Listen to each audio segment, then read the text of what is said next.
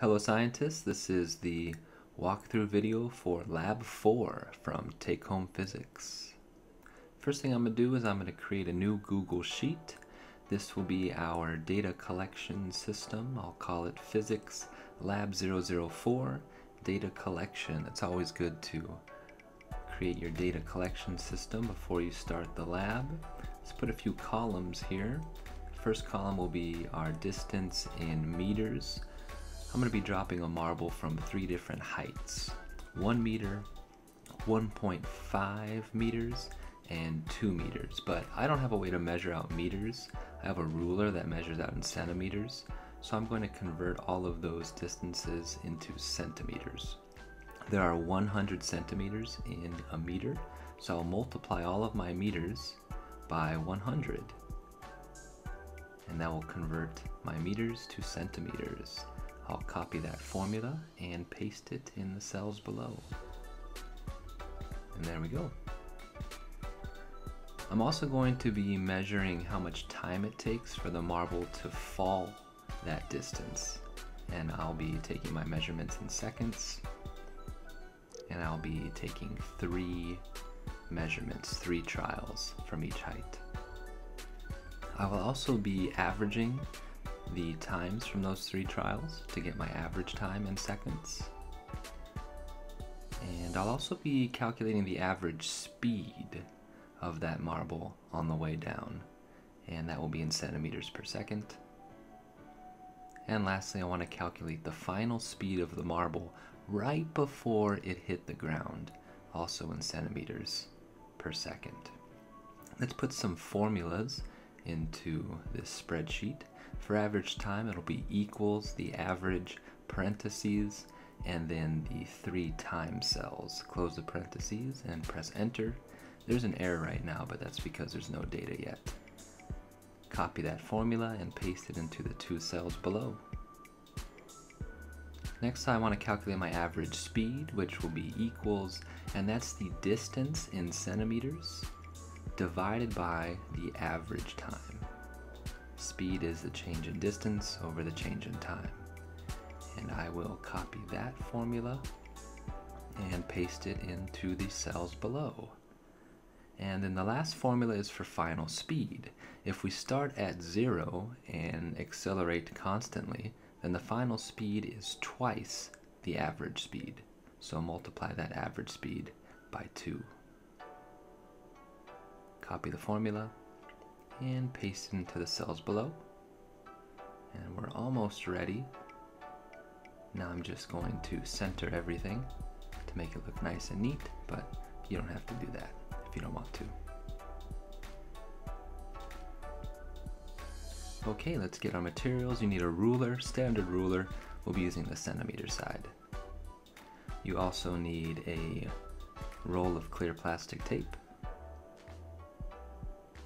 And you need some glass marbles. 1 of them, 2 of them, 3 glass marbles.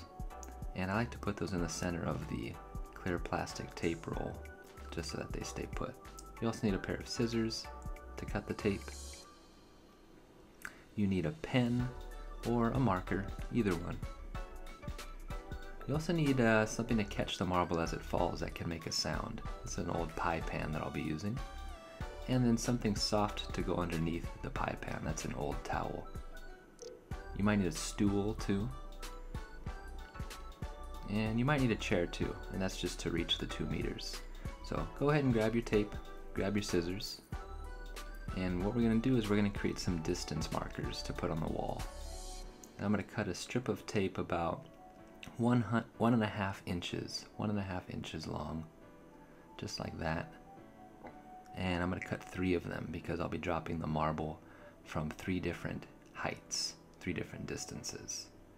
So 1 more after this, and then I'll have my 3 distance markers. Okay, perfect. I want to keep that roll of tape around so I can put my marbles in there, but I can put the scissors away.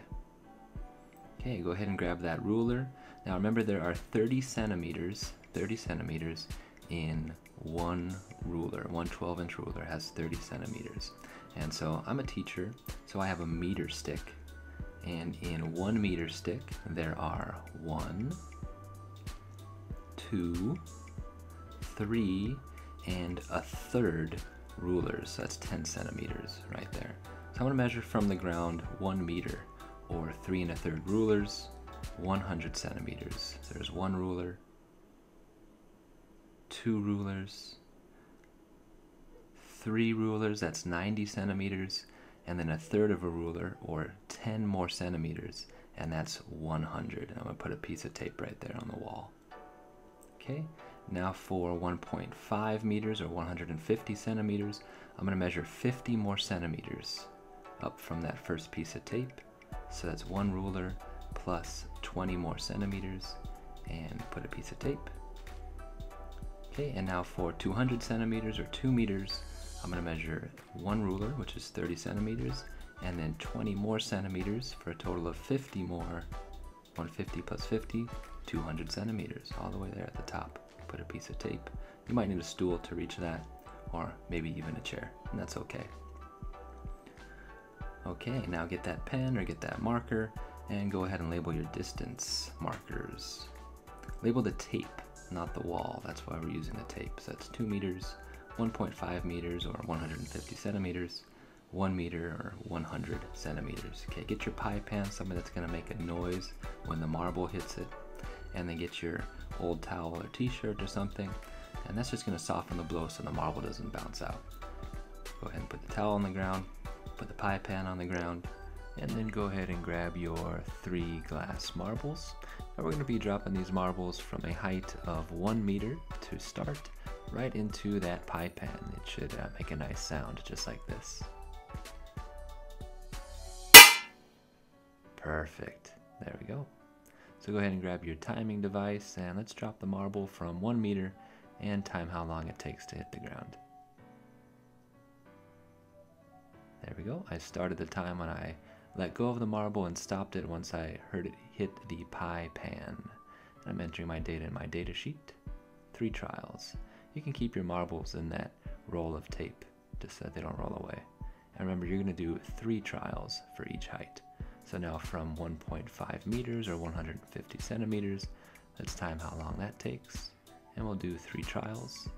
If you have a notebook or a piece of paper that you're taking your data on, that's fine too. Now you might need a stool or a chair to reach 2 meters.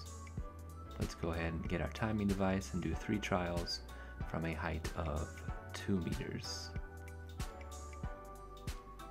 Okay, once you're done, take all that tape off the walls so that your family doesn't get mad at you for leaving tape on the walls, and go ahead and throw that away, and then put all your materials back in your physics kit. So your roll of tape, your ruler, those 3 marbles, a pair of scissors, pack that up, and then return the pie pan. Take that towel, maybe wipe off some of the glue residue or tape residue. Put the stool away, put that chair back in the kitchen, and then put away your timing device.